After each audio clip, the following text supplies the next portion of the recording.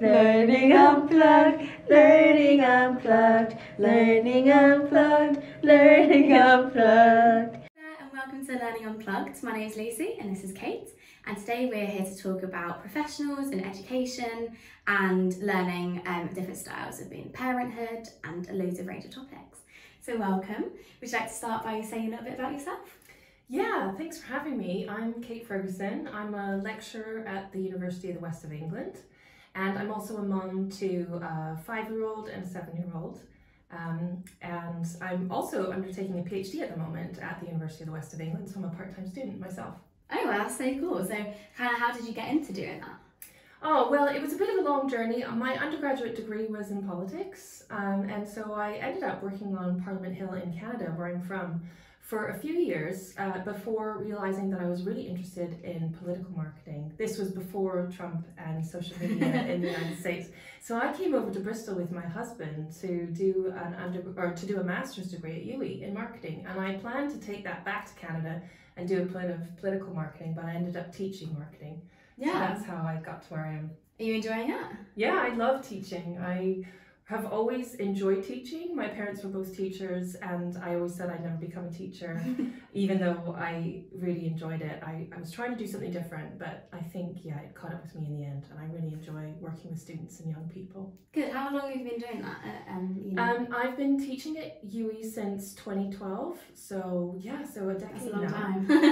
Yeah. I mean, it's good that you're still enjoying it though. I'm not sure I could teach for that long and still enjoy it. So that's so cool. So how did you kind of know that kind of marketing was what you wanted to do? How did you kind of figure that one out? Well, I guess I was working in politics at the time, and I was really interested in the concept of marketing. I think there were some books on the market. I used to go to our local chapter's bookstore and read about new marketing titles, and it was something I wanted to get into, so I took a course at a local college online, and that stimulated some interest and decided I wanted to do more than that. So I think the Mad Men series, do you remember that, was out at the moment, and there's probably I think I might be a bit young. And there was a lot on about like working at ad agencies, and I thought that would be really sexy and cool, and I never got there, but I ended up doing something I think that I enjoy even more. So, no, that's good. I mean, sometimes life doesn't go exactly how we planned, but the way that you kind of made something out of that you're obviously enjoying, I think is the whole point of that. So I would definitely agree. So kind of in your kind of role as an educator, how would you kind of say that influences young people? Like either in university setting or kind of at your children's age kind of thing? Like the marketing thing, or? Yeah, marketing or like education. Well, I think just having like life experience and having been through different forms of education is really useful. I mean, especially in today's climate where we've got some teaching online, that was really useful. I mean, years ago to do these correspondence degrees and work through a local college online. That was really eye-opening for me as a user of education to see what it's like. I know that a lot of our students had to work online through the pandemic, and that was really challenging for us as educators and for them to adapt to a new way of learning and teaching. But I'd say on the whole, I've come out with it with a lot more skills, and we sort of axed a lot of the things that weren't working in a traditional classroom setting anyways, and we're trying to harness the things that really work well. Yeah. How did you find kind of online learning? Like were you doing your PhD kind of at that time? Or? No, I just started a PhD last year, so I've only done it a year part-time. So that's been, I mean, I say that's been in person, but then I forget how much the world has changed, because I can't say that I've met all my supervisors face to face. And that's just the reality of teams now, isn't it? So I enjoyed adapting to teaching online. I actually found it really invigorating. There were different platforms that we could use in terms of like polling and quizzing and getting people to contribute into forms of chat or whiteboards that weren't necessarily possible in a lecture theatre. So it was interesting experimenting with some of those tools. Do you think that's kind of gained them more skills as well? Kind of the whole online and learning how to learn online. Do you think that's kind of developed them in a sense? I haven't looked too much at that, but you raise a really good point. I think in terms of professional skills, it's probably really valuable for them, because they were almost thrust into having to be on camera, and whether you're using Teams or whether you're collaborating with people over, different types of platforms, I think learning how to work together with people online, and that sort of social etiquette online. I guess that is now just a part of the workplace, isn't it? It's that a lot of companies go into hybrid working, and so you'd work 3 days a week and the other 2 you work at home, and you would have to interact with people online. You'd have to have those meetings. So I think that's definitely something that they would have learned through the pandemic, because that's one thing that we can take from it anyway. So do you want to tell me a bit more about your PhD? I'm really interested in it. Yeah, I'd love to. I love my PhD research. I'm looking into actually knife carrying in Bristol. Right. Yeah, so the way that I got to that point was I started in lockdown actually. I wrote a module on behaviour change in social marketing. And I was looking for tutorial examples, like for case studies of things that we could look at in sessions that would be interesting, that we could apply behaviour theory and tools to. And there were a lot of stabbings in the news that summer, and I thought, oh, knife crime. I wonder, I'm sure that social marketers have done loads of work on social marketing and knife crime, so I'll have a look. And I couldn't find really anything at all. So I raised it with a colleague of mine who's a professor of social marketing and who is now my supervisor. And he said he hadn't seen anything, but he was sure that there was something out there. And so I accidentally stumbled across a topic, of course, which is very under-researched. Particularly, there's a massive hole, I suppose, around how we evaluate whether knife interventions are working and how and why they work. And so the crux of my PhD is I'm going to be examining how and why a knife intervention helps young people to stop carrying a knife. Right, wow, that's so interesting. Yeah, how did you kind of, like, I don't know, kind of pick that up, rather than obviously being like, oh, I'm a mum, I teach as well. How did you kind of find the time to be able to write a PhD? Well, I haven't written it yet, but I think what really inspired me, I think when you become a parent, your whole mind sort of shifts over. And I suppose in reading some of those news headlines, like anybody else, you sort of think about like what school your kids are going to go to, and like the day that you're going to have to let them go out at night or go to the park or be hanging out downtown or whatever, and what sort of a society do I want my kids to be growing up in, and how can I help? And so that was sort of where it started for me. But I think the PhD came up because my youngest, if anybody's a parent out there, went to school, and I all of a sudden was faced with having a bit more time. So I reduced my hours to part-time, just to working 3 days a week when my children were babies, because I wanted to spend 2 days of the week with them. And then once my son entered school last September, I thought I could either put my feet up and have more time, or I could work hard and have more money. But instead I made the very silly decision of not getting any more time or any more money, but doing the PhD. But I think it's a good investment in my future career, and in me actually personally. It's nice when you're a parent to also have things that you're working on just for yourself. And even though it's challenging and difficult, it's rewarding. Yeah, no, I imagine like that kind of topic is so timely as well in this kind of society at the moment, unfortunately, obviously. Is there kind of any findings that you can share with us so far? Or? Well, do you know, I'm just in the early stages. I'm probably in the first of probably what's going to be 4, maybe 5 years, to my husband's dismay, of study. But I can say that I've learned a lot from like reading around literature and from scoping out, just in town. I've had lots of really interesting meetings with like police officers and social workers and different people running interventions in the city. And what I've learned has been a lot actually around empathy, and I think the importance of understanding the other person and their perspective. And that's been hugely valuable for me across a range of different life areas.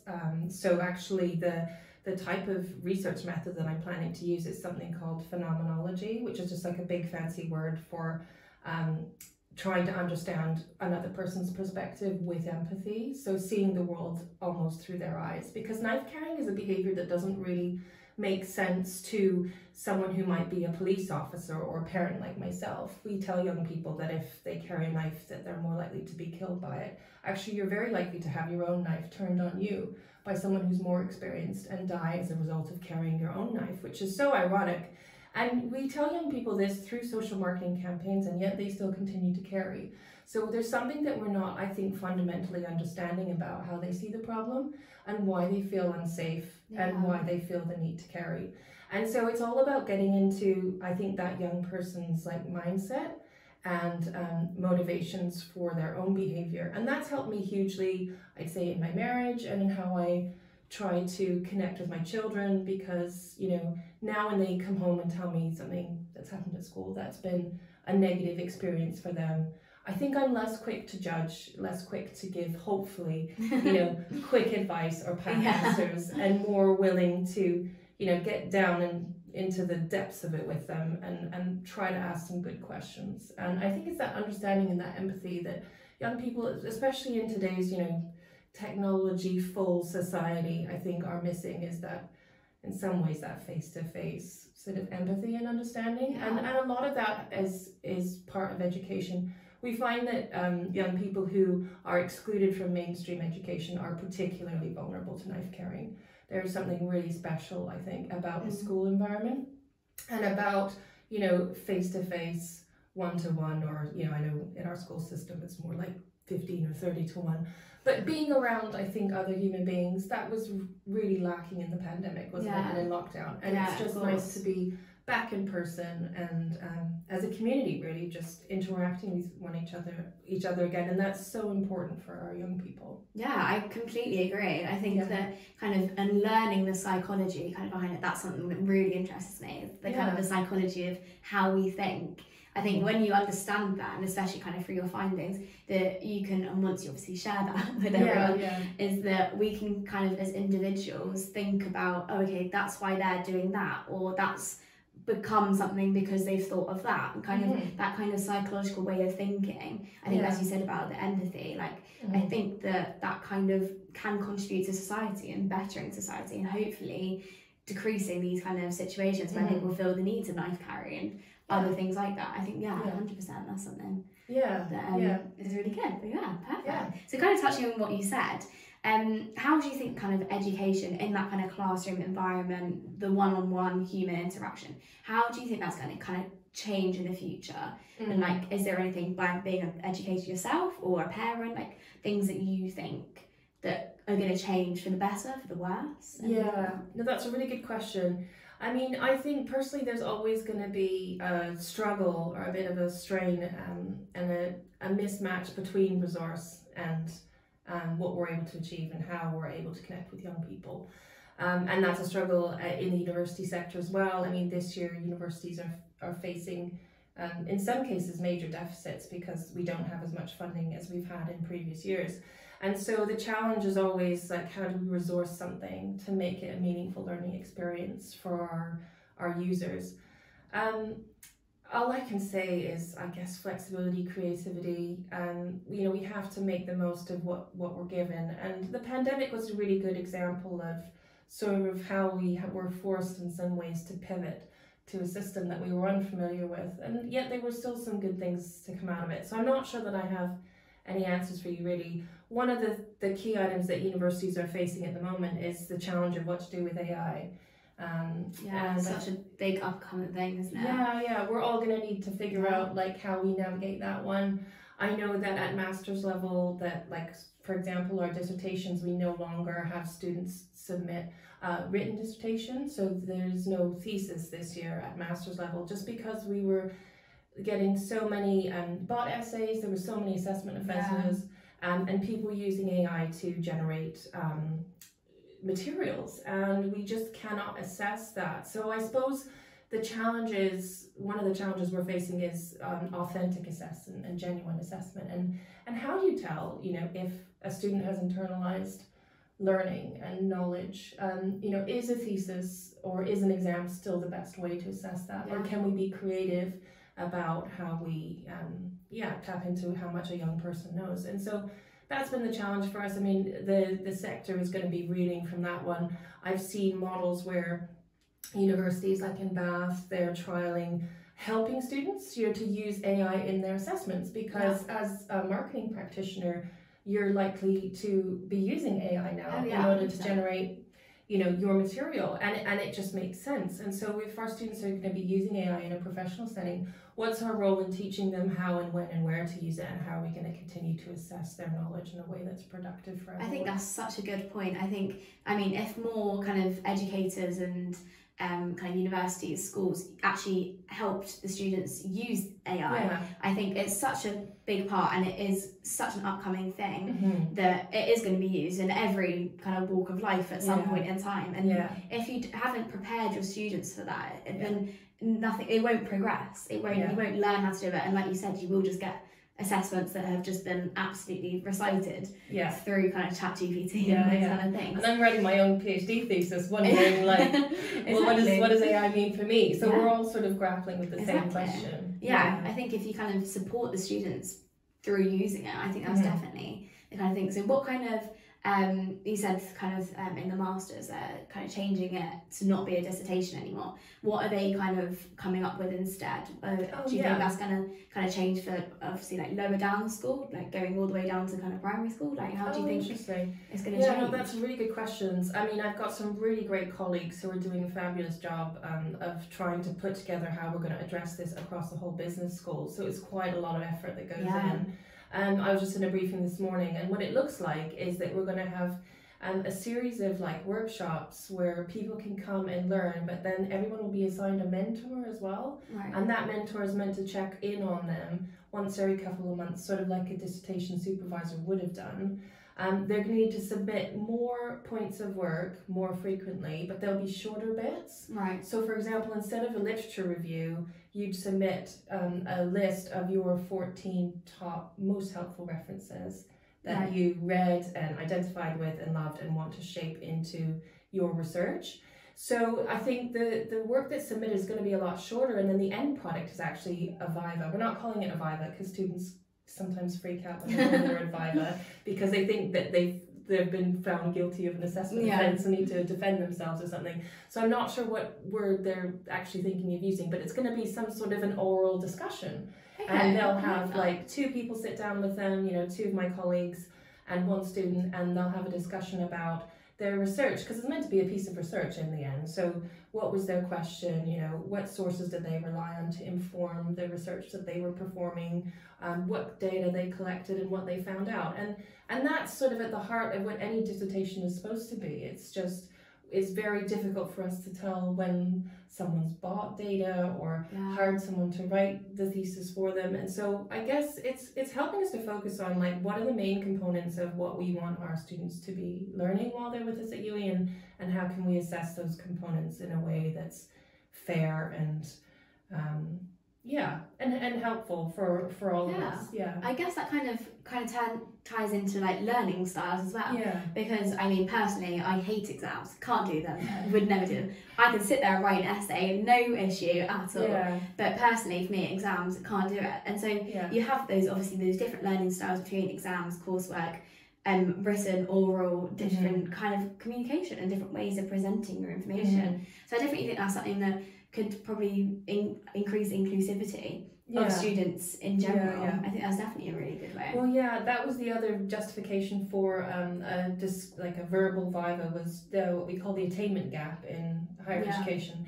And also we've got a lot of the sector, a lot of our students are international students where English is a second language, and so assessing people on a written piece of assessment isn't necessarily capturing what they know. Their knowledge, because they come to us from a different country with a different language. And so by the hope, I suppose, is that by having these smaller submissions and more dialogue, I suppose it's more of a 2-way assessment than a 1-way, like here's my dissertation. That we'll all get more out of it. We'll have to see. I'm sure that we'll have to be refining the process from here. No, I'm sure it will be a long kind of journey. But it sounds really interesting. So we're just going to finish up on our podcast here. Thank you so much for joining.